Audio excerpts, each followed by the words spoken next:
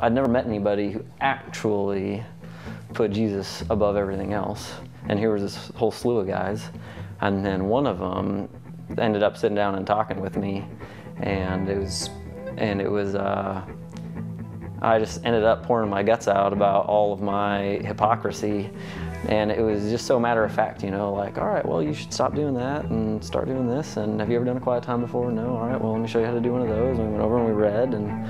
And then he happened to be stationed about 5 hours away from where I was going to school, and he started making a drive maybe every 2 weeks or so. And he only had 2 or 3 months until he was going to deploy, and he came down and was investing time in me and other cadets too, for that matter.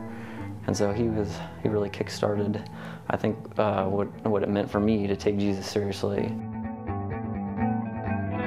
I was invited to a women's barbecue, and it was a Nav event, and that was the first time that I was ever challenged to read my Bible, and that was the first time I ever saw what true fellowship looked like. She agreed to meet with me every morning, come to my barracks before my morning PT, and she did. Like, I felt like these people were like family, wanting to take care of me, and I didn't understand why, but I trusted them.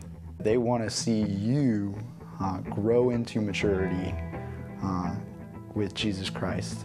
That personal interest has really helped me. It's really inspired me. They really built into my thinking that spending time with Jesus is the most important thing I'll ever do during the day. All the things that NABS is based on, the discipleship and the verse memory and just the very strong self-discipline that it takes to have all those things and to have your daily quiet time and to make God such a priority, I think just really gives you the strength that you need to get through deployment. Once we got deployed, that was when I really just got this hunger. I needed to know who God was.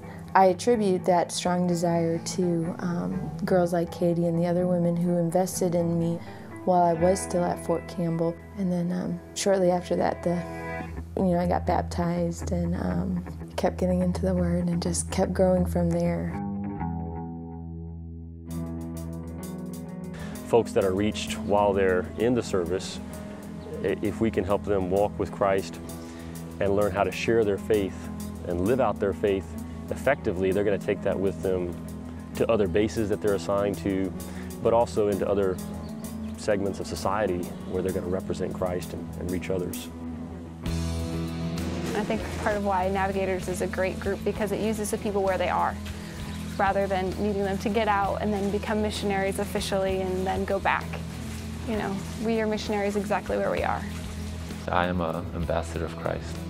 That, yeah, there's a mission at hand to win the war in Afghanistan, but Afghanistan is just a symptom of a greater spiritual war that's being waged. I think God prepared me my whole life to go to West Point and then to commission and to now serve Him in this specific target group to advance the kingdom in the military.